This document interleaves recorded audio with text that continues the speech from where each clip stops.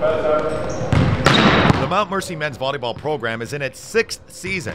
The sport continues to grow overall at the college and high school levels. Currently, more than 200 colleges across the U.S. have sanctioned men's volleyball. At Mount Mercy, the players are amazed and excited about the growth of their program. When I first got here, we had a couple Bulgarians that were amazing.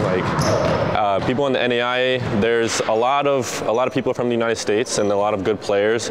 But when you get those 6'8" people from Europe and from South America, they tend to dominate in the NAIA, and it's really fun watching those players and getting to see how they grew up and getting to see how they learn the sport of volleyball, and they can teach you a lot of things, and I learned a lot from them. And Mount Mercy has a roster of players filled with many different backgrounds. There are 5 players from the state of Iowa, which doesn't have sanctioned high school boys volleyball. The only route they're able to go to is the club route, and some didn't even imagine volleyball would be possible at the next level. When I was a sophomore, I was playing basketball, and my school announced that they're starting a club team in the Cedar Rapids area, so it was based out of my high school at Prairie. And the first year, I think we had 3 other teams in the whole state of Iowa that we would play every weekend. It wasn't really a thing that I thought could happen right away, and it wasn't until my senior year where a couple college coaches started talking to me, and yeah, then that got me excited about it. I was planning on just going to Iowa, getting a 4-year degree, hanging out with friends there, but yeah, volleyball became an option, and I'm glad it was. I always watched my parents when I was younger play a little bit, but it was one of those things. I saw something on Facebook about a club starting up in Iowa, and I just thought I'd give it a shot. And then the Jefferson community welcomed me with open arms, and I got to manage the girls team for a couple of years. At first, I thought it was kind of for fun, and then I realized, this is a lot more fun, and I saw a lot more opportunities out there that I could continue playing, whether that be on the sand or in grass or out here at the university level. So it was just one of those things that it grew on me and became a part of my life. As for the other players, they came from states that do have sanctioned high school boys volleyball: Illinois, Missouri, Wisconsin, and Texas.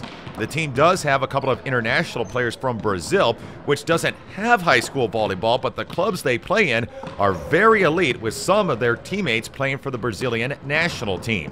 Where I'm from, Guilford High School, I think they started right before my freshman year, and at the time it was getting pretty popular, and I only really got into it just because basketball wasn't really working out. I had a lot of friends that played volleyball, and they were all just like, hey, just come try it, and I tried it and I loved it, straight off the rip. I wasn't good at all. I had to learn, I had to teach myself things, but it was just the transition to just try something new. My club in Brazil was so big. Me and Lucas, I usually play with Lucas. So we played together since 15 years old until 20. So on my experience, until 20 years old, I was really close to a professional team on my club, so I have some connections with some players right now that play on the national team. With all the different backgrounds on this team, or whether they played high school volleyball or not, the Mustangs still found a way to learn from each other. It's kind of funny. They're like, you guys don't have it here, and just seeing an Iowa kid actually play is very eye-opening to them. I would say I learned a lot just about, whether that be defense or what the game means to them and how big it actually is a part of those states compared to Iowa. A lot of it is just communication. I feel like when I first came here, I was quiet, and I was just, playing the sport, trying to have a good time, and I didn't necessarily take it too seriously. And when these guys, they grew up playing volleyball and they played on their high school teams, and it was a serious deal.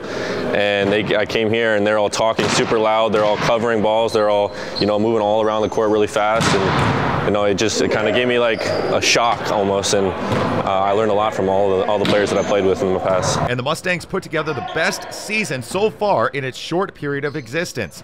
They finished the season with a program record 23 wins and had 9 losses. In the final month of the season, they defeated 4 ranked teams, including one that was in the top 3.